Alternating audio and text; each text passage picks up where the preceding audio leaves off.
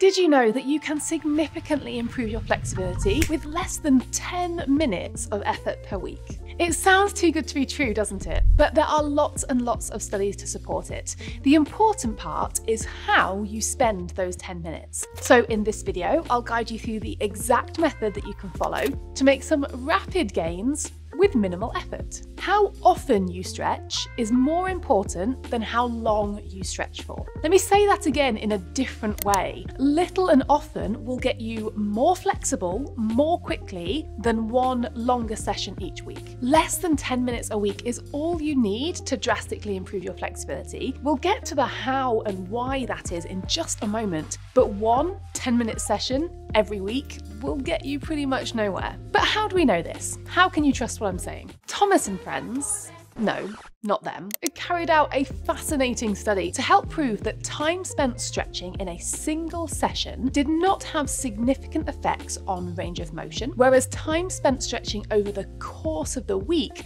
was the most influential factor in improving flexibility. This little graph here shows us how stretching for 5 minutes or less in total across the week didn't have as good results as stretching for between 5 and 10 minutes. And importantly, more than 10 minutes looks like a little bit of a waste of time. So how should you break up those 10 minutes a week for best results? Well, this same study provided us with this little graph, which shows how many days per week the subject stretched for. Now, yes, what it shows is that 6 days per week gave the absolute best results, but arguably only marginally more than 2 to 3 times per week. And that proves that great improvements can be made without needing to dedicate yourself to an almost daily task. So let's grab this 2 to 3 times per week idea and look a little closer at how we do the stretches themselves. How long should you hold a stretch for? If I had a penny for every time I've been asked that, I would be filming this video from my own desert island,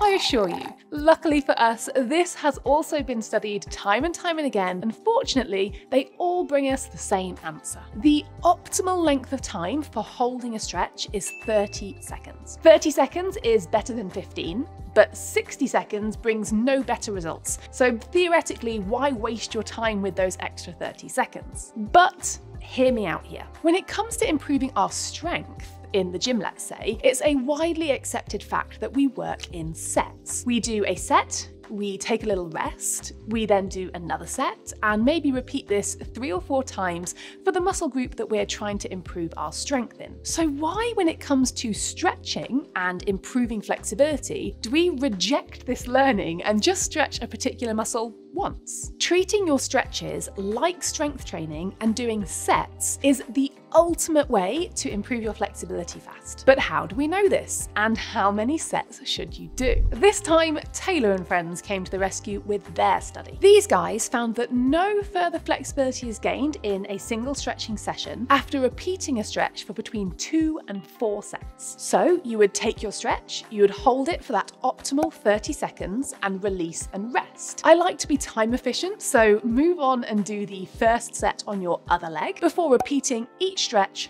twice more each side. So in this example, I have just optimally stretched both of my hamstrings and it took me just 3 minutes. If I do that 3 times per week, I've only spent 9 minutes of effort and I can watch the flexibility gains roll in. But I can almost hear your complaints through the screen.